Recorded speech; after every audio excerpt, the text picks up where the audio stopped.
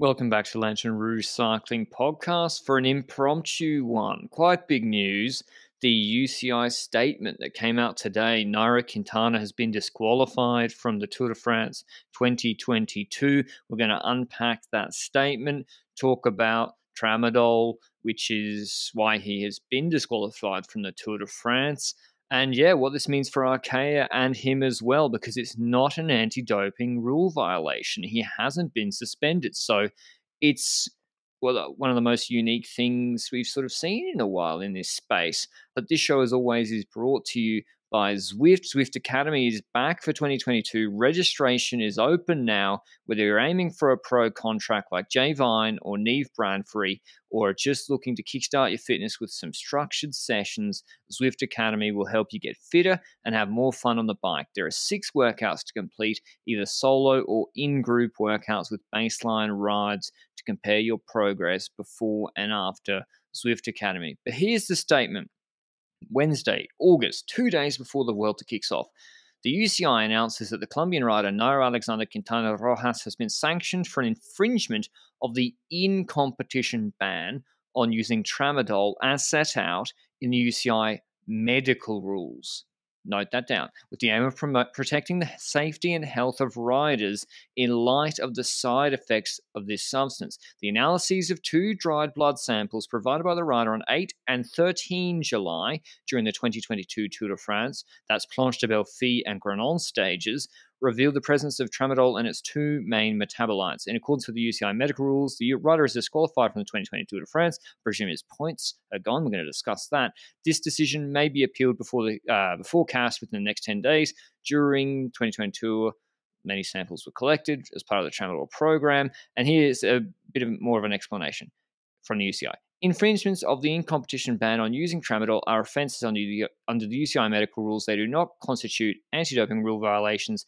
As this is a first offence, Nairo Quintana is not declared ineligible and can therefore participate in competitions. I think, Benji, that's going to be surprising to people, sort of testing quote-unquote positive for a substance which is prohibited from the UCI, which yields no sort of suspension, just a disqualification.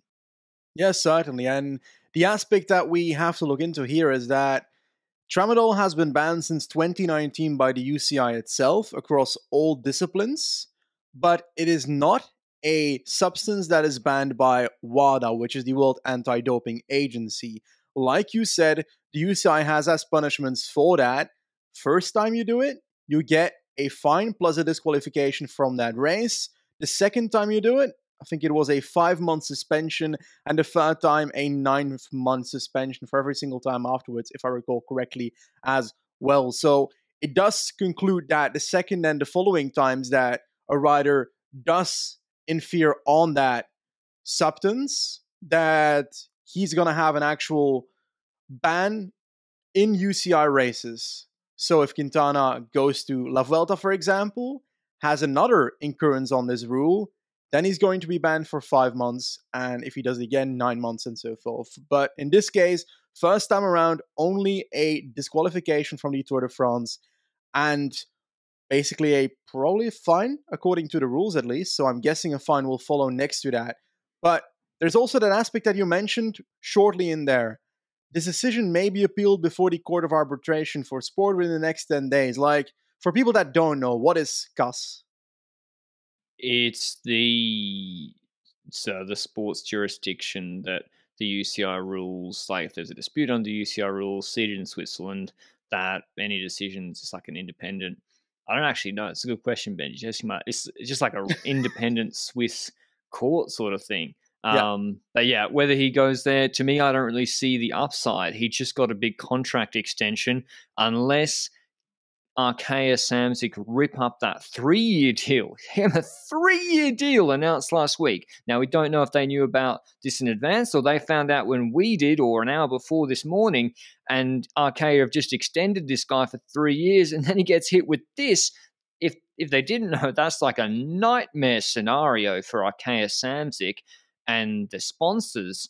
And people might be asking, what is tramadol? Tramadol is an opioid pain medication. For usually like pretty severe pain. I once had tramadol and I just vomited straight afterwards when I broke my back in half. But that's by the by irrelevant. What's curious to me is, and what I don't understand is, this is on the UCI medical rule list. It's a prohibited substance, even though that's a loaded term, on the Yeah. medical rules list. And yet, and the rationale seemingly, I'm trying to read into, why is this on the medical list and not on the prohibited substance list? Because it's not a wider prohibited substance. But I swear, like, can the UCI not have prohibited substances which WADA don't have as prohibited substances, which would still be anti-doping rule violations, like corticosteroid TUEs? Because if you take a corticosteroid TUE, you can't anymore, right? You can't take corticosteroids in competition, even with the TUE. That would be an anti-doping rule violation, but I think you can in other sports that are WADA sports. So why is this substance just on the medical list? That's what people are asking, because the guys aren't just taking it. People don't just like, I want to wake up and take tramadol today. Like, people take it because they think it will help their performance or help indirectly with performance. Why else would you take anything? Drink water, take a paracetamol. It will help with something. So why is it on this medical list? And there's studies, not conclusive, not extensive ones, but there's a study. Like, for example, you do a quick Google search, codeine and tramadol use in athletes, and one of the studies revealed that tramadol improved 20 minutes cycling time trial performance by around 5%. 5%. Crazy. That is huge. So, like, why is it on that list, Benji? First of all, do we know if that study, for example, is being made on athletes of top level, whether they have that 5% to improve still? Like, those details, I would have to in-depthly read that study for example. It's probably not World Tour athletes. Yeah, but next to that, apparently there's the aspect, according to what is being suggested online right now, based on this decision, that it's due to these side effects. It's also said in that UCI media statement that it's due to these side effects to protect the riders. Tramadol, to protect the riders. And what is being suggested by many is that it's due to potential dizziness that would make the rider a danger for other riders in the race. Now, I don't rate myself a doctor, but I find that a logical explanation. I don't know if that's the actual explanation for it being in the medical rules aspect, but it would be a logical explanation for it. Isn't this the same as when blood doping or something was kind of allowed, but you just couldn't go above 50 hematocrit? And they were like in the 90s and that was to protect the riders. It's like, all right, you can do this, but just don't take the piss and make your blood too thick. And, because that's actually going to be a danger to you. Like, isn't the rules as they're set up? Not really, because you can't take a little bit of tramadol. If you take tramadol, you get disqualified, but you don't get an anti-doping ban. It's very curious. And I'm surprised it's come up. Like, it's come up with a big rider from the biggest race that we're now having this discussion. Like, I don't know. I don't see a strong rationale for why a substance that isn't on the anti-doping rule. I'm not saying that Quintana should be banned, because the rules as they stand or stood before the tour, they didn't say that. But yeah, it's odd. It's a bigger discussion though, as in like the rules and the anti-doping list evolve throughout the years. Like, stuff gets added and probably I'm not sure if stuff gets removed at certain points. I don't actually know based on new studies, but certainly stuff gets added to that list across the years. We had the Bahrain storyline narrative back in the day with the tizanidine or whatever it was called. Like, that was not on the doping ban list. Like, at some point, there is a possibility that in 5 to 10 years, a product like that is on the ban list. We don't know that right now. Will tramadol be on the ban list in the future? We don't know that right now. So it's hard to discuss that aspect, I think. And, for people that don't know, tramadol has been used widely in the peloton for a long time. Before its ban. And, like, for example, there was an interview from former Team Sky rider Michael Barry, just quoting from a Cycling Weekly article, and he said, well, they were quoting from a Telegraph article, and he said, don't know if it's true, but this is what Michael Barry said: "I loved my time with the team. I had a great experience there, But ethically, I really started questioning the use of the tramadol and the sleeping pills, especially when you see the younger riders using this stuff heavily. If we went into a medical clinic and just asked their GP, they probably wouldn't give these out, and that's not ethical. He rode for Sky from 2010 to 2012, and that was, I think, a 2017 interview. So a bit of a gap, but yeah, it's clearly been used legally for quite a while, maybe under a TUE. I'm not sure if you needed a TUE for tramadol before. And then it got banned. So that doesn't matter. It doesn't matter that what once was legal, once it's not permitted, that's it. So Quintana's Tour de France is gone, Benji. Coincidentally, I mentioned those 2 days. Planche de Belfi, he lost 51 seconds. But Bernal, that was one of his best performances ever. That Col de Grenal stage, people don't remember. Micah was pacing, dropped everybody except top maybe 6 guys, and Quintana was like, this ain't quick enough, and chased after Warren Barguil. He came second on that stage. Only Vingegaard, who was flying, remember the historical stage, but Quintana was unbelievably good on that stage. So any coincidence? No idea.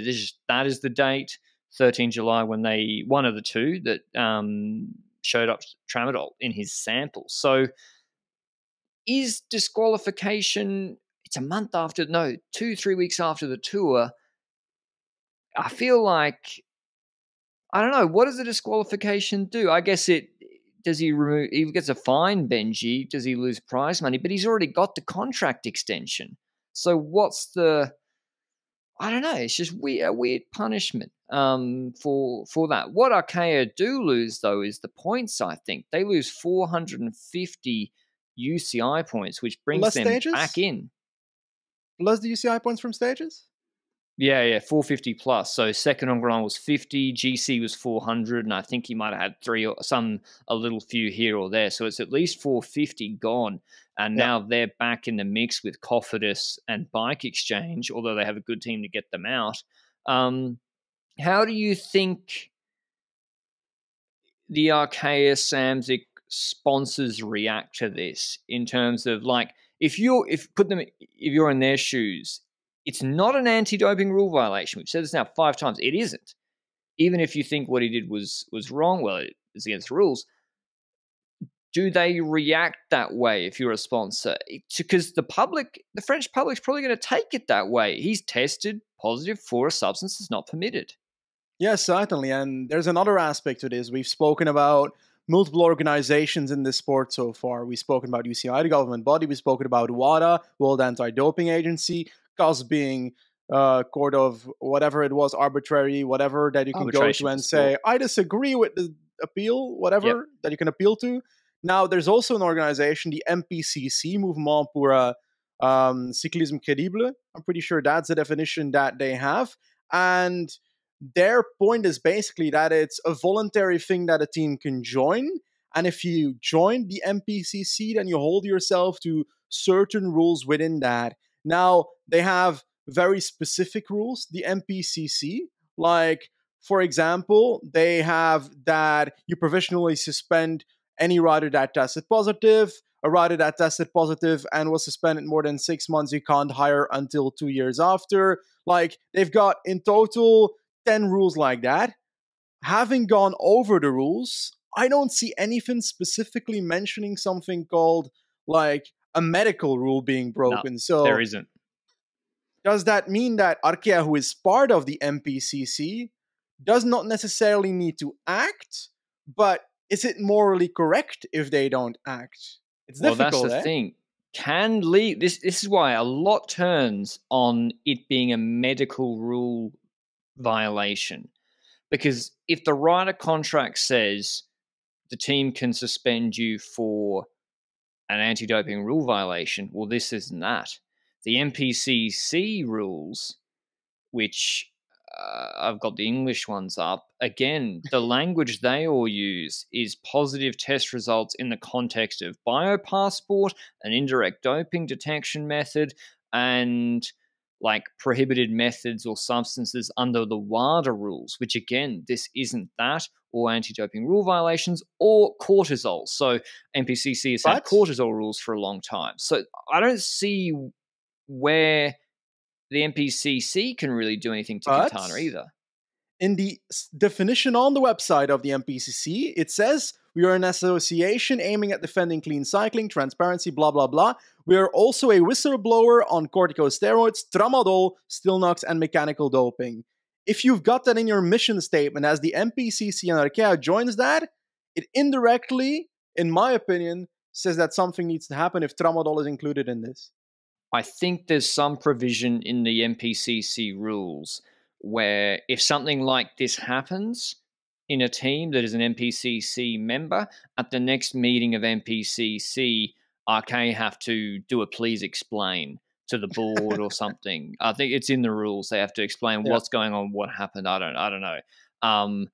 But there are some very sort of subjective, ruining the image of cycling things, which you could argue this falls under doing this happening at the Tour de France, where the NPCC or the team could act, where, damage to the image and credibility of cycling. Like, has he done that? That's all written in the context of WADA anti-doping rule violations. And some of the NPCC rules, I will take this opportunity to say, are, I would say, almost counterproductive and outrageous. Like, the NPCC seems to think that it can directly sue riders itself for damaging the image of cycling if they have an anti-doping rule violation. I'm like, I don't think you can do that. You can say you can do that in the rules, but I don't think you can do that.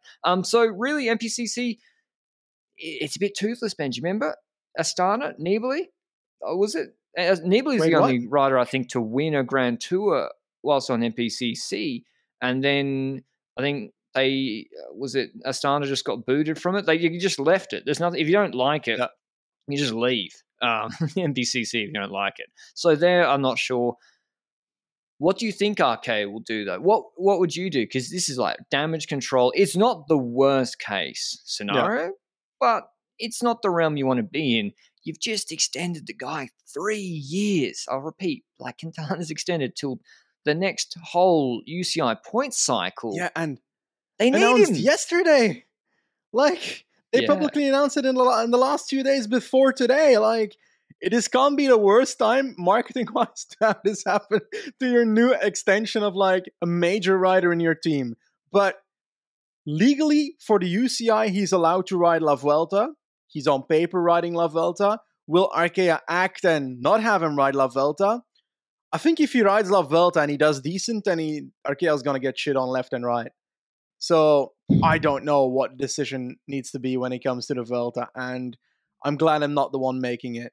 Didn't Froome? I mean, Froome rode the Giro, didn't he? When he still hadn't had his Vuelta test overturned yet. Like, at the point he rode the Giro, he hadn't had the test overturned, so he's under that cloud. And Venue was like, "I welcome Chris Froome. Please come to the Giro d'Italia." I remember that. So, yeah, I mean, you say that, but at the end of the day, we have to reiterate, this is a painkiller that has been allowed a lot in the last decade. For the majority of the last decade, a lot of riders have taken.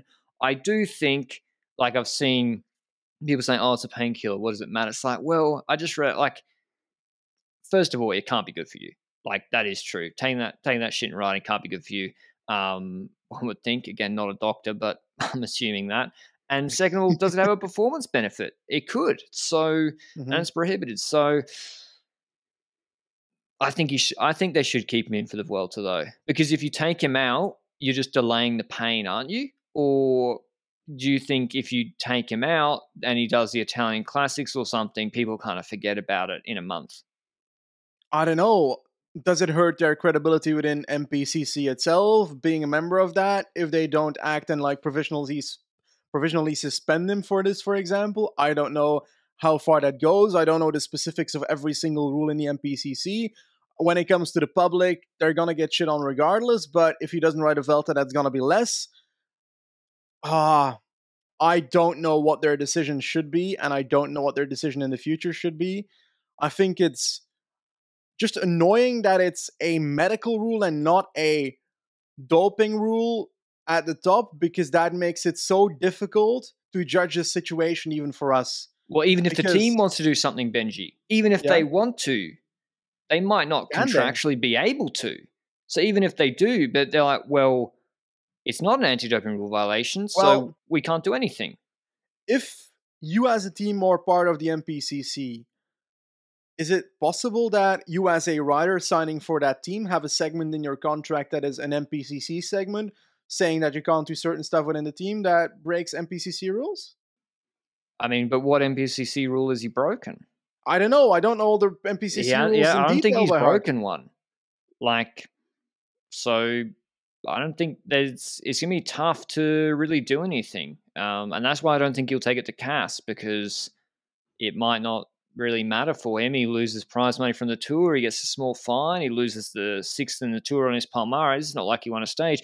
RK is the one that loses all the points. Quintana's got the 3-year extension. But it is interesting that, riders will see now, this is the benchmark. This is what happens if a rider, what language they use? The presence of tramadol, if they have that in their system during competition. Now, whether, I wonder, Benji, this is the Tour de France.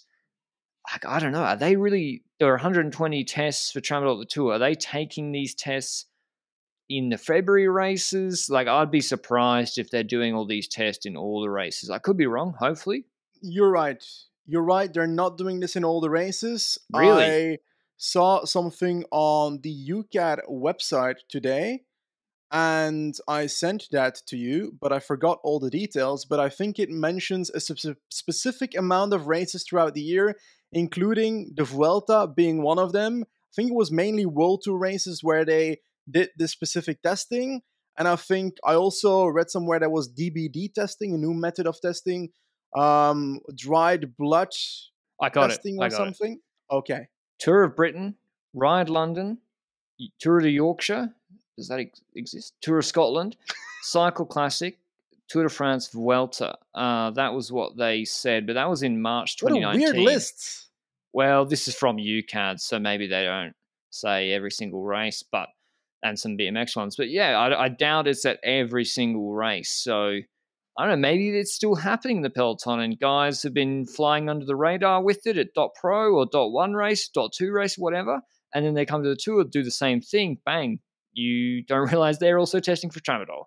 But yeah, let us know what you think. It's a really interesting one from, like, sort of lawyer's perspective. It's not cut and dried. Well, it is. Like, he's not ineligible. He's not suspended. He's been disqualified. The sanction has been what it has been. But it's really interesting from questioning in the future. Why is this different from substances on the anti-doping rule violation list or prohibited substances list? That's what's really interesting to me. And I need to go back and look why this ended up on the medical rules list, not the ADRV list. But yeah, that's Quintana.